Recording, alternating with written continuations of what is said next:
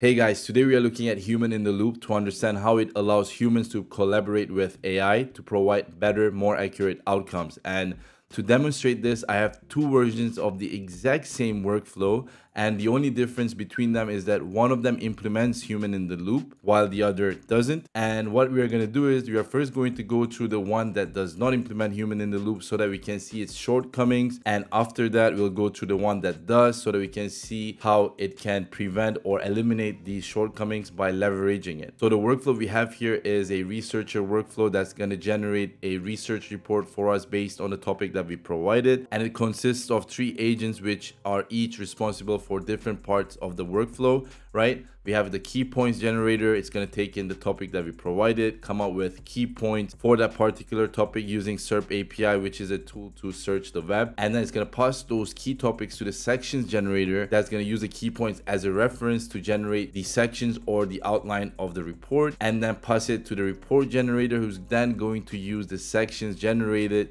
to craft the overall report for us, which is then going to be passed to this code node. This code node is going to convert the report into a markdown file and then pass it back to us through Telegram. So let's quickly run this workflow so that we can see it in action and identify the shortcomings, right? For that, I'm going to click on test workflow so that our Telegram trigger can start listening for messages. And I'm gonna head over to Telegram, and you can see here that I already have a message drafted for this example. It says I'm seeking potential business ideas centered on an LLM based agentic framework that automates processes for small to medium sized enterprises. I'm just gonna click on enter. This should kick off the workflow, and that's what it did. You can see that our key points generator is searching the web to generate key points, and once it's done, it's going to pass those to sections generator, and the sections generator is going to start generating the sections for our report, and that's what's happening now. And you can see that it passed the sections to our report generator, and our report generator uses these sections or outlines to craft the overall report for us. And once it's done, it's going to pass it to the code node here that's going to convert the whole report into a markdown file, which is then going to be sent to us through Telegram. It did just that, right? I'm going to get back to Telegram, and you can see here that now we have a markdown file sent to us that contains the report we have here. So I'm going to click on it. Let me close these first, okay? And I'm going to click on open preview so that we can see the actual form of this markdown. You can see we have a title, we have the introduction, we have the main body sections, and finally the conclusion, right? So we have a nice little report compiled for us. But what if I was not actually interested in this section here or this section here, right? Or even this particular subsection within this section, and I wanted to add a different subsection for the LLM to research about for this particular topic. When we go to our workflow, what we can see is that the sections for this report is done or generated by this agent here, right, which is in the middle of this whole process or this workflow. So there is no real way currently for us to provide feedback, does have control over the final decision and sections generated by this agent. Therefore, the only time we'll find it out is when the report is generated, and you can imagine that would be time and resource consuming, right, especially in a real application. You can imagine where, for example, I have this one here just to demonstrate it. This is an actual example of a deep research. And here what we have is a workflow broken down into 2 parts, right? The first part is responsible for creating or generating the sections. And the second part is the one that's going to execute the research on each of those sections. And for each section, we are going to hit this workflow. In a real application may be up to 15 sections, right? And that means that we would be running this workflow 15 times. And therefore, you can imagine how inefficient it would be for us to just say, oh, I wish we didn't have this section, or this section is redundant. I wish it also included this subsection or that subsection, right? After all, we'll be doing so many searches on the web just to gather information, and without having to mention the amount of LLM calls that we will do for it to process the whole request. So that's why it's a huge disadvantage for the current architecture that we have here, right? And apart from that, we just have less control over the process, and thus it will be less likely for us to get the outcome that we desire. And now that we understand the shortcomings of this version, let's actually see how we could have solved it by using human in the loop. And what we have here is actually the exact same workflow, the exact same flow as I mentioned in the beginning of the video, right? The only thing that is different here is that we added these 3 nodes to implement human in the loop, right? This one, and this one. And we also added a new section within the prompt so that we can provide the feedback to the sections generator when necessary. And we'll get into detail of this in a bit. But for now, let's actually execute this workflow and see what the difference is going to be by being able to provide feedback for the sections generated and being able to do it as many times as we want until we are fully satisfied. So without wasting any more time, let's get to it. Just a quick interjection. So I have a Skool community which is completely free, so feel free to join. We are currently over 2,000 members, and I upload all the resources I show in my videos, including this one, to my community, so you can get access to them. You can just head over to the YouTube video and resources section and click on the corresponding video to find the resources that you want access to, right? For instance, these one here, you can just download it and head over to your canvas and look for the 3-dotted button and then click on import from file, then select the file that you just downloaded and you'll have it imported. So with that, let's continue with the video. All right, so for this, I'm gonna click on test workflow once again and then switch the chat window, okay? And we have the exact same message here drafted as well. So I'm just gonna click on enter and let's see what happens now. We have the exact same thing going on as we did with the one previously, right? We have key points generating the key points for us. All right, now the section generator got the key points and it started generating the key points. But this time we're like, hey brother, wait a second. Let me first check what sections you generated. Am I happy? If I approve it, you can continue with the flow as you did in the previous one. But if not, I'm gonna pass you my feedback, right? So let's take a look at what that looks like. We have this message sent to us on Telegram, and what we see here are the sections, okay? I'm gonna click on provide your feedback so that we can see it more clearly. This is the window that we have right now.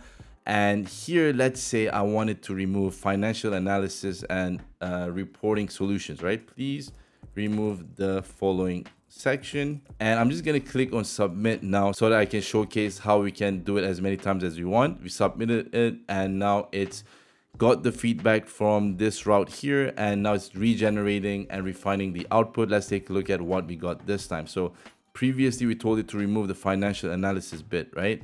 And you can see here now what it did was it removed the financial analysis and added something else in its place. And of course we could also tell it through prompting to not add if explicitly specified, but in this case it did exactly what we want, so I'm happy with it, right? I'm gonna click on provide my feedback. And if I want, I could also say, hey, don't add any other section through the feedback itself, right? So I'm going to go back and look for something else this time. And let's say, so within workflow management automations, I would say within workflow automations, remove this one, okay? Remove the benefits subsection, okay?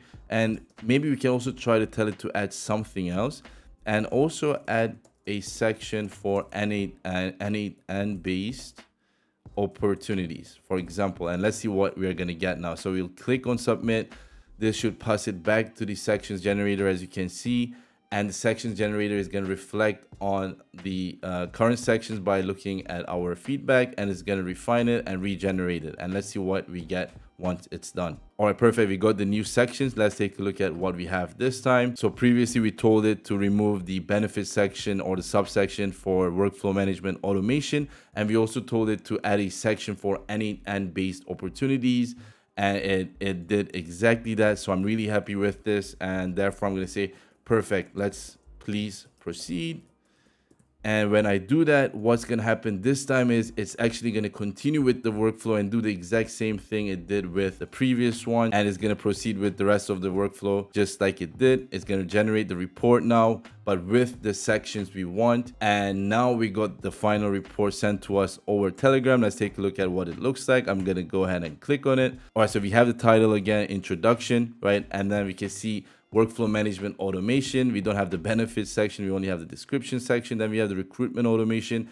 And we can also see that we have the section that we wanted to add for the N8N based opportunities. So this is how we can collaborate with AI within automations to have more granular control over the whole process. And in this case, you can see I was able to give feedback to the sections generator on the sections that it generated, and I could provide feedback as many times as I want until I'm fully satisfied with what it has generated, right? And of course, this is just one example of human in the loop, right? We can have it implemented in so many places where you don't want to solely rely or fully rely on AI to make the decision. For instance, let's come up with an example. Let's say you have a customer support chatbot, right? And for refund-based policies, you want a human agent to decide or make the final decision. So what you can do is you can implement human in the loop so that the AI agent would escalate these requests with the details to a human agent for the human agent to decide whether or not to proceed with the refund process or not. Or let's say you have an agent where you can tell it to, for instance, purchase something online, a holiday or a product, right? You don't want it to go and make its own decision to whether or not purchase it. You want to make sure that you are the person that's going to decide whether or not to actually purchase that particular thing. And the role of the AI there is just to find something that you might be interested in purchasing. So those are two other examples where you can have human in the loop. Of course, you can implement this in countless ways and in any way you would like. For example, I could have even decided to look at what the points that were generated by this key points generator agent and add another human in the loop layer here, and even in the report generator. I'm just giving an example. It may not make sense, but I'm just saying that you can do it any way you like and you can have as much control as you want. All right, now let's dig deeper and understand what's going on under the hood. So what we have here is a simple Telegram trigger. We send in a message. This triggers the workflow. And then the first agent that we have here is a key points generator agent, and the prompt is very simple. Of course, this is just to demonstrate human in the loop. We are telling it to list concise structured key points and angles about the following topic, and we also tell it to use the SERP API tool to help it find up-to-date information, and we pass it the context of the current date, right? Then this generates the key points for the particular research topic, and then this gets passed to the sections generator. And let's take a look at what we have within the sections generator. So we have again a simple prompt here, right? So we're telling it to use the following notes as a reference, and the notes refers to the key points, and then we have created a professional report outline for this topic, which we pass through Telegram, right? Of which, by the way, we can see populated to the right side of the screen.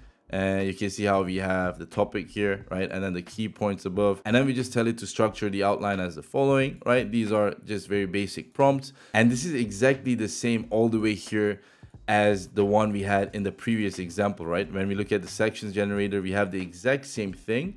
But what's different in this agent is that we also, like I said earlier, have this section here. And what this does is, what we see here is a JavaScript syntax that does this. It says if feedback is populated, then add this section to the prompt, but if not, just add an empty string. And you can see that it's denoted by this. So we have this question mark here. This says, oh, is JSON feedback empty or populated? If it's populated, add this section to the prompt, right? And then there's this, what column is this? 2 dots, I forgot the name to this, but this basically separates the condition. So this is if the condition is true. If the condition is negative or false, it's gonna add this to the prompt. So when we first hit the sections generator before providing any feedback, you can imagine that this is going to be empty, right? Because obviously there are no feedback yet. So it's always going to pass in an empty string. But when we provide a feedback, then what's going to happen is the next time it hits the sections generator,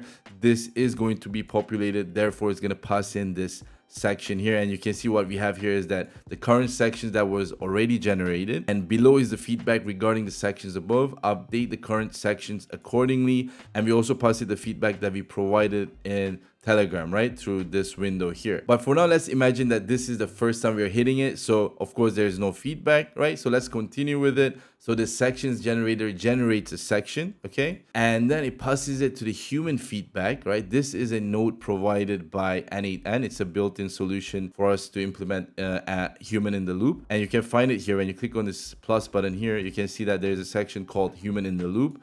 And N8N does not only provide it for Telegram, but it has many other built-in solutions for this. In this case, I use Telegram since I was using Telegram to send message to this workflow. And what it's going to do is it's going to send this message, and let's take a look at what we have inside. So we have the chat ID. We get this ID from the Telegram trigger. That's what we are doing here, right? We are selecting the Telegram trigger and then passing it the ID, and then we are passing in the message, and the message are the sections that the sections generator generates, okay? And then we are setting the response type here. There are different kinds of responses you can provide. For example, you have an approval, so you can either approve or disapprove it, right? In our case, it's free text so that we can provide a written feedback. And then we also have custom forms. And then what we have here is a message button label. You have additional options here as well where you can add different details to the feedback form. But for me, I just decided to add a message button label, and it says provide your feedback. And when we go to Telegram, you can see that that's what the name of this button was. So it's provide your feedback. So once we provide our feedback, what's going to happen is it's going to hit the feedback classifier. The feedback classifier is going to check our response, or our feedback is going to decide whether or not it is approved. It indicates approval or it indicates request for modification, right? And in our case, if you remember, we have these three inputs or these three feedbacks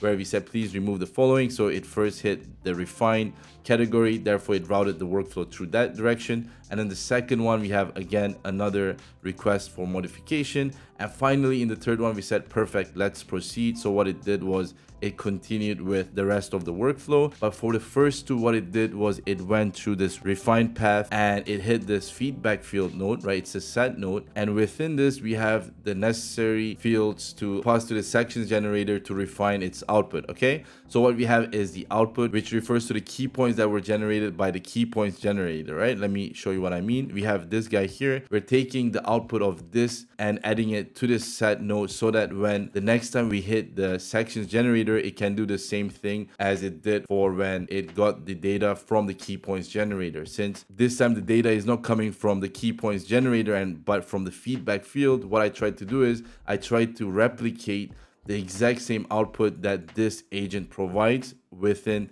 this set node, hence why I have this output field, right? So they can work with both of these nodes. And the next field we have here is the current sections field. These are basically the current sections that we have generated, right? And finally, we have the feedback field where we pass in our feedback. And what happens now is these fields will be passed to the sections generator. And when we look at the prompt this time, since we have the feedback populated, what's going to happen is it's not going to show this empty string or add this empty string to the prompt, but this time it's going to add this feedback section here where we have the current sections generated by it, right? And then also our feedback, and the agent will be able to use this to refine its next output. And then that's what it's going to do. It's going to generate an output. It's going to pass it back to the human feedback node, right?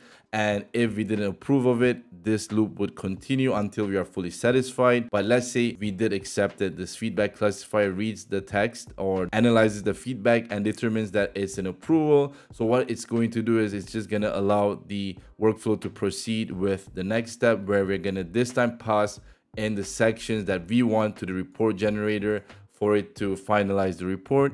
And the prompt here is again very simple. So we just told it to generate a report based on this particular topic and use the following outline that was generated by our sections generator, right? And we also here told it to output in this following JSON format with two fields, report title and format. The report title is basically the ones we see here. You can see each report had its own title based on the topic. Then we have the content. This is what the content of the report is. And then we're giving it some simple rules here, telling it to ensure the outline is addressed thoroughly and so on. And that's basically it, right? And we pass it to the code node here. The code node converts it to a markdown file, and after that, that gets passed to this node here, which sends us the markdown file through Telegram. So that's pretty much it. And with that, we have human in the loop covered. I hope you enjoyed this video and that this video taught you something.